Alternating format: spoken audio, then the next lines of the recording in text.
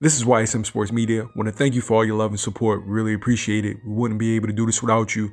Go ahead and hit that subscribe button right now and click the notification button for all future content. One here with Donald No Love Smith. What's good, yo? What's going on, man? What's going on? How you feeling? I'm all right, man. How you? I'm great, man. I'm feeling good. You know, it's a Sunday, laid back, chill day. All right. You 10-0, 6 knockouts. Why are you having trouble getting the bigger name fights that you want? It's simple, man. You know, I'm 6 foot tall. I'm a southpaw. I can punch. I'm slick. I got defense. So a lot of these guys want to protect their records. You know what I'm saying? They know, that if they get in the ring with me, it's a potential loss. And nobody want to put no blemishes on their record. Everybody want to be pretty boys. So every fight, somebody say, "Oh, he punched too hard," or "He's too tall," "He's too big." But that's just simple. Like when you watch my fights, you can see why a lot of these guys don't want to fight me. You know what I'm saying? They don't want to put their record at risk.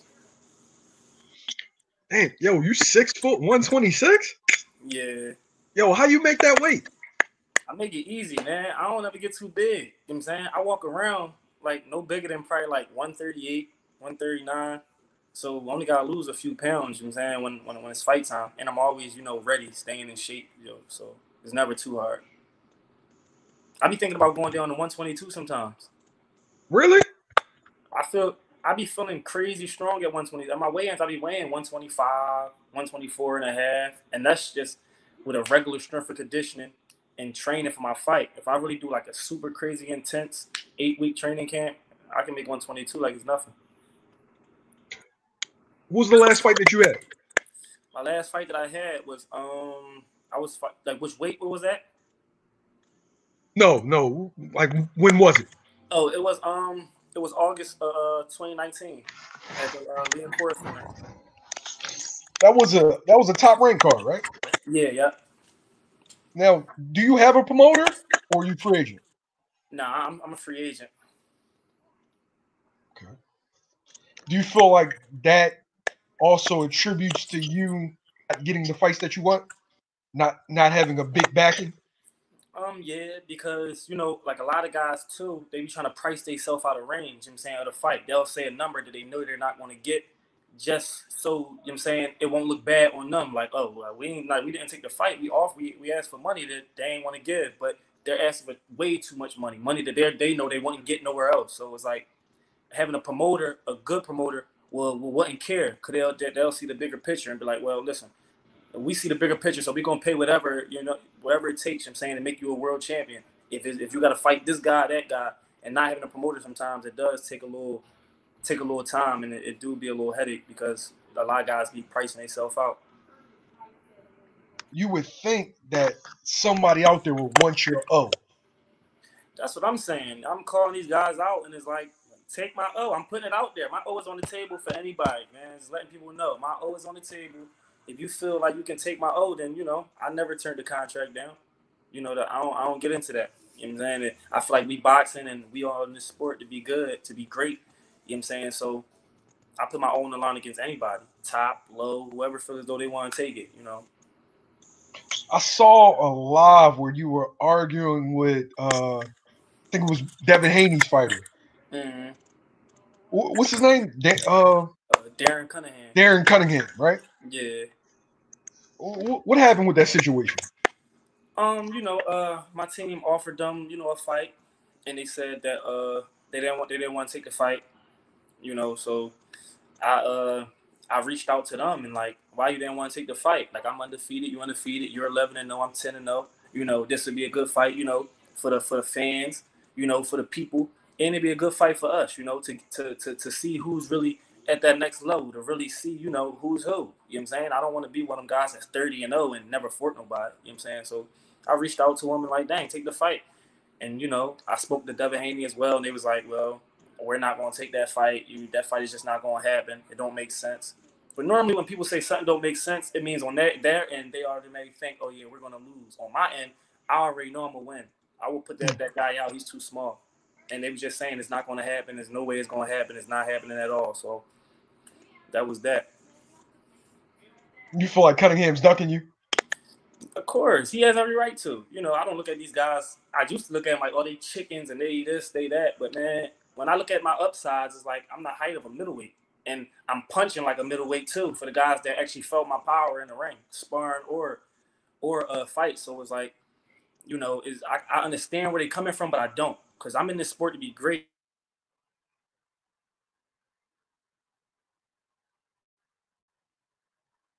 That I'm the best, and the only way I can do that is fighting the best. I can't say I'm the best if I'm not fighting nobody. That don't make sense. I'm on the same level as the guys that I'm beating up. If they low class and I'm low class, you know what I'm saying? There's nothing to prove with them. All right. So speaking of, you know, low class, high class, is there anybody that you want to get in the ring with besides Darren Cunningham? Is there anybody that you just got your eye on?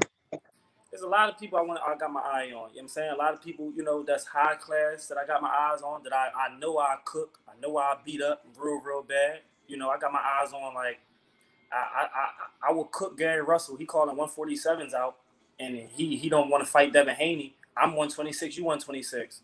I gotta take my he fighting all bums anyway. You fighting all bums anyway.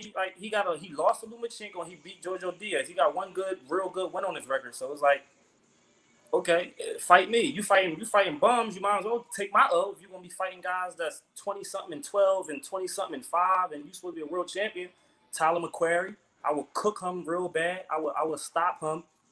Carl Frampton, he's too small. He's a midget. I will walk right to him and punch him out the ring. Josh Warrington. I want all the top guys for real. Anybody that's above that I feel as though is a couple levels above me, not because the way they fight, but just, you know, they've been in the game a little longer. I want all them guys. You know what I'm saying? I want every last one of them.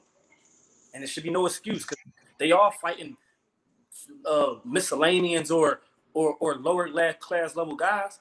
But the same thing is what they going to say. Oh, it's no risk, no reward for this fight, or they don't want to fight me, or he's too immature right now. He don't have enough fights. They all going to give you a whole bunch of excuses to not fight me. You know what I'm saying? They're not going to say, oh, he's too tall and he punching, he's too slick, and that. They ain't going to give you that. You know what I'm saying? They're not going to give you that part of the boxing. They think it's going to be, oh, he don't have enough fights and he didn't prove himself yet. That's exactly why I'm trying to fight y'all, so I can prove myself, because I know I can beat these guys. 100% sure I can beat these guys. Frampton, I will stop Frampton real bad, viciously. I seen him when he fought Tyler McQuarrie. Tyler McQuarrie just can't take a punch, and he not smart enough to beat a guy like Frampton. And, you know, Frampton took advantage of that. I'm not that guy. I will punch a hole through Frampton. And Warrington. Warrington can't punch, can't crack an egg. I really don't take nobody in the 126 division seriously. Like, I train as I'm taking them seriously, but I don't look at them as no threat. I can't take guys that's 5'4", 5'5", 5'6" as no threat at all. Like, it's just, I will walk right to them and punch them out the ring. It's like, it's simple. You feel me? Speaking of, you mentioned GaryRussell, right? Mm-hmm. Do you feel like GaryRussell is serious into jumping up 2 weight classes or 4 weight classes? Man, these guys just saying this stuff, you know what I'm saying? He's not jumping up to 4 weight class to fight Terrence Carver. He's not jumping up 2 weight classes to fight Devin Haney. If he do jump up 2 weight classes to fight anybody at 135, it's going to be miscellaneous. Like, he might fight a Pedraza or Javier Fortuna. He might fight one of them guys. He's not going to fight one of, like, the main guys, like a Devin Haney, a Teofimo, a Lomachenko. He's not going to fight them type of guys. He's going to fight, you know, the B level fighters. He's not going to fight the grade A guys. So he's just talking. Because if he was going to fight, Devin Haney just offered him $1.5 million. So if he was going to fight, he would have took that fight. Like, you know, he complacent with just fighting, you know, the mediocre guys, but he trying to keep his name alive. So he calling out guys that he know he's not going to fight. You know, it's typical boxing. You know what I'm saying? Do you think he would take the fight with you? Because he just fought King Tug, and King Tug was 12-0. Honestly, I will hope he would. If you fighting guys that's 12-0, and you got a guy that's 10-0 who's tired of fighting these mediocre bums I don't got nothing to prove to fight, and I want to fight you. I want to fight GaryRussell. I will cook GaryRussell. He's too small. What, he's like 5'4"? I don't care about none of that hand speed, none of that. We can meet wherever he want to meet at. We can meet at 26, 30, however you want to do it, man. I just want to fight the best to prove I'm the best. You know what I'm saying? That's all. I don't think I know in my mind he can't beat me. I can't lose to somebody that I got 6 to 7 inches. It's not all about height. It's about the mindset. My mindset tells me that he can't do nothing with me. Like nothing about him can do nothing with me. His arm's too short. I can walk to him. I can outbox him. I can give him any flavor he wants. I like the confidence, man. It's not really confidence. It's just I'm sure of myself. Like it's not about being confident. It's about me. I know what I can do, and I'm really sure of myself. And I feel as though for me to be 100% sure of myself, I have to fight these guys. And I'm calling these guys out because I want to fight. If you're going to give a guy that's 12-0 a chance, if you're going to give a guy that's 20-something and 12 a chance, a guy that's 20-something and 5 a chance, why not give me a chance? Why not fight me? I really know that I can beat you. And I really, I really want to show you that. No matter if it's GaryRussell, if it's Josh Warrington, Frampton, any of them guys. I'm on that same level. I'm on that same level. You know what I'm saying? Y'all, you're not doing nothing different from me. You just turned pro before me. That's all. So you at a different level to me because you was pro first. If we turned pro at the same time, I probably would have been stopped you already. I would have been a champion already. You know what I'm saying? So my road is just a little hard because of my upside. Do you feel any pressure to move up in weight because you can't get fights at 126? I had conversations, with my team and stuff like that. We had conversations speaking on about that, but I want to be a champion at 26, the weight class that I started. I'll take one at 22. If somebody said right now you can fight for a vacant whatever at 22, I will go to 22 and take it. I can fight at 30, but so it's like I got different flavors. Like I can bounce from 22, 26, 30. I can do that. So it's like, of course I talked about it because it do get hard. It'd be like, dang, man, I can't get no fights at 20. I've been trying to get a fight at 26 for a year. Everybody say the same thing. He's too big, or he's punching, or it's too much of a risk, or they try to outprice themselves. You know what I'm saying? So it just be hard. So I do think about moving up sometimes, but after talks and talks and talks, like with my team and stuff like that, it's just we're not going nowhere. I'm not gonna let these guys because they gotta fight me. You know what I'm saying? It's the same. Spence went through the same thing. He had to keep fighting these mediocre guys, keep fighting these half-ass guys because the top dogs didn't want to fight him. And like he said, y'all gonna be on the other side one day. One day y'all gonna be begging to fight me. So I'm not really super crazy in a rush. Of course, I want to get back in the ring because it's been a little while, but it's not gonna take nothing from my game. I'm still in shape. I still feel good. I still look good. So it's just a matter of time. I'm not rushing it. This is boxing. You know what I'm saying? You can't rush it. That's the last thing you want to do. You just got to be patient. Somebody will take a fight. Now, speaking of your last fight, you injured your hand, right? Yeah, I broke my hand in the first round. And you still you broke it when you dropped the guy in the first? Yeah, the first 20 seconds of the fight. The first when I hit him with the hook, the left hook, I broke my hand, came back in the corner, told my coaches, and we just put a game plan together, just to stick and move, keep him on the outside, just box him. All right, so you haven't been in the ring for at least a year, right? Yeah. How's your body feeling? You coming off an injury? My body feel good. My hand feel great, man. Everything feels good. There's nothing I can complain about. I'm not gonna get in the ring and say, "Oh, it was because I'm coming off an injury, my hand." None of that. You know what I'm saying? I'm a real dog. Like I'm a real life dog. My hand feel cool. I'm cool. I injured my hand a whole year ago. You know what I'm saying? I had enough time I ain't been fighting, so I had enough time for it to heal, be back in place. It actually feel like it got harder. It actually feel like it got harder. So I'm just waiting, man. I don't feel like I missed a step. I don't feel none of that. I still feel like I just fought. So it's not really a big thing to me. I feel good. Okay. How did the COVID-19 suspension of boxing affect your plans?